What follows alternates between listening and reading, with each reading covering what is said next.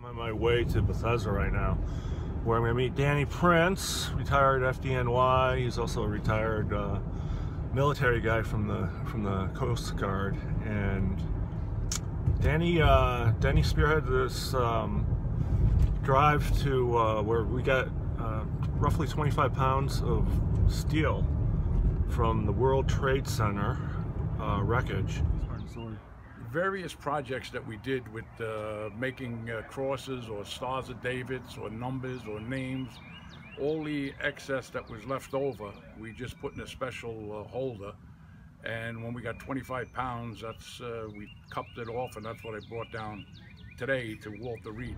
And then we are going to ship it down to Dallas, where there is a fella who's a swordsmith, and he's going to melt it and forge it into a Spartan sword that is going to be our symbolic piece during the Spartan weekend that's going to take place here in the Washington, D.C. area in just over 2 months.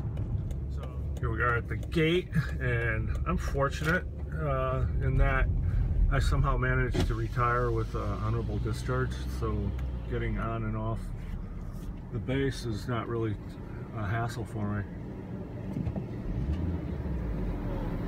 Hey, how are you doing? All right, take care. Today to Walter Reed to give to you, and that's what you have.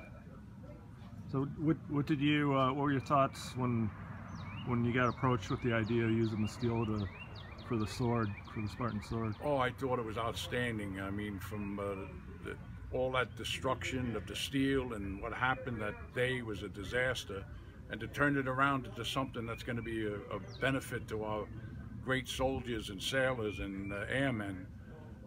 This is just you can't accomplish anything better than that with that steel. What you've incorporated into it. Well, Danny sent me a big box of tiny pieces of the World Trade Center. On the blade itself, I've put some symbolism on this side, and I've put strength, courage, and honor in Latin on the star field. And on this side, we've got 9/11/01, 2,566 civilians, 343 fire department, 71 police department, 8 EMTs, flight 11, flight 175. And here in Latin it says, I'm probably going to mispronounce this, Ni oblibus amor, which means lest we forget. When we get the sword back in our possession, we have a couple of spots that we're looking at that will be prominent where it should be displayed. One of them is our military section of the FDNY, where we have all our military soldiers that have gone to combat, and some that have perished, and it'll be on beckoning call 24/7, so if we need it for a pledge somewhere, we have easy access to it.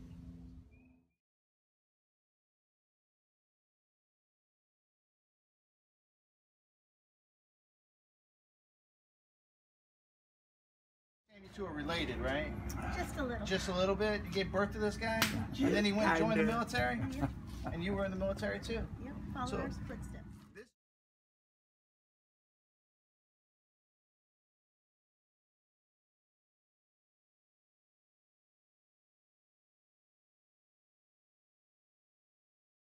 This is the first time that I know of that the Spartan Pledge is going to be administered to a mother and son. And I think that's a beautiful thing. And on this day specifically, when we're talking about FDNY, you know, the Spartan Pledge, I think, needs to make a little bit of a jump. Because yes, it's made for warfighters, but who cannot say that on that day, FDNY and NYPD and those guys driving those ferries to get people out of the way, you know, across the Hudson, they were warfighters on that day. Because a warfighter is anybody who stands in front or behind a gun to defend America. They were warfighters on that day. So as we talk about the Spartan Pledge, let's also talk about the people that serve this great country. And when we talk about the Spartan Pledge, we're talking about saving the greatest of this country, the greatest of this generation. Because because we're taking the warrior ethos and we're turning it on its head. We're making sure that that warfighter understands that before things get funky and you get in that funky funk, just like I'm sure firefighters do, just like I'm sure police officers do, before you get in that funky funk, you got an SOP. You know what you're going to do. You know where you're going to go to. You know how to deal with it. Not only that, you understand there's already someone who's made the commitment to you to also be there in that time of need. And like as warfighters, we know from day one when you hit basic training, you got a drill sergeant in your face going, "Where's your battle buddy? Where's your battle buddy?" You never get separated. But for some reason, we get into the civilian world and everybody scatters. Well, we're saying come back together. We're saying become part of the community, because the community is the way to life. That's just the truth. So let's take this pledge. Anybody else want to take it? Get on up here. It's only 2 sentences. Repeat after me. I will not take my life with my own hand. I will not take my life with my own hand until I talk to my battle buddy first. Until I talk to my battle buddy first. My mission is to find a mission. To help my warfighter family.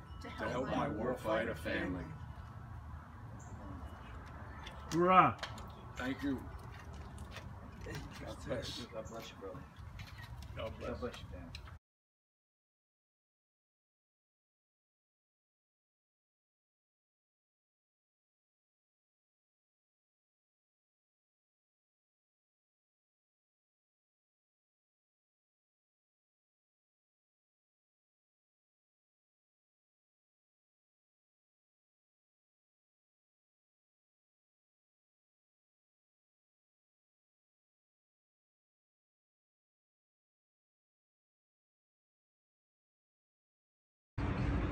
Good morning. My name is Gerard Chapora, and I'd like to welcome you to the FDNY's 10 House and our 9/11 Memorial Wall.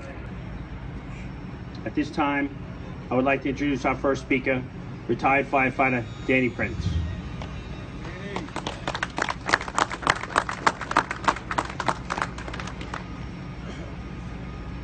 Thank you, Chip. Thank you, everybody, for being here. I couldn't think of a better place than having this pledge and having this ceremony here at this sacred spot, which this was done almost 15 years ago. The tragedy that happened.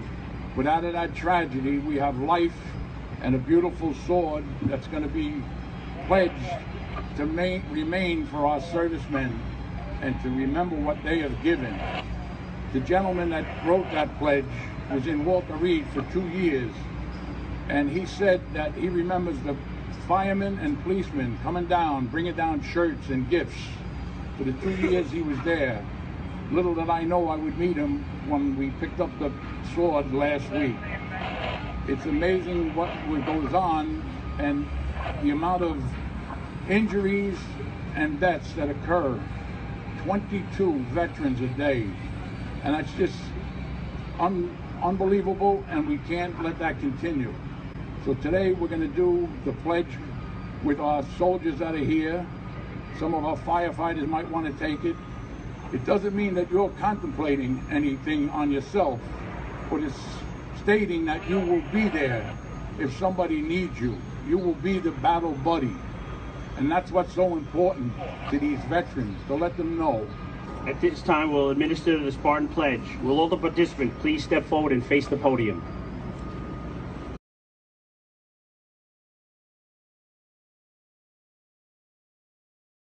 Is there anybody else that would like to take the pledge? Please step up.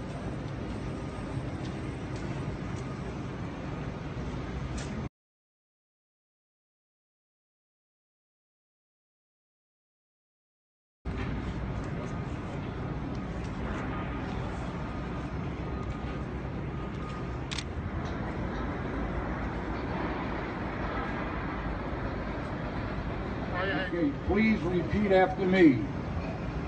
I will not take my life by my own hands until I talk to my battle buddy first. My mission is to find a mission. To help my warfighter family. Thank you for taking the pledge. On behalf of the Fire Commissioner and Chief of Department and the executive staff, thank you all for attending today's special event at this very special place. This concludes the event. Everybody please have a wonderful day. Thank you for coming.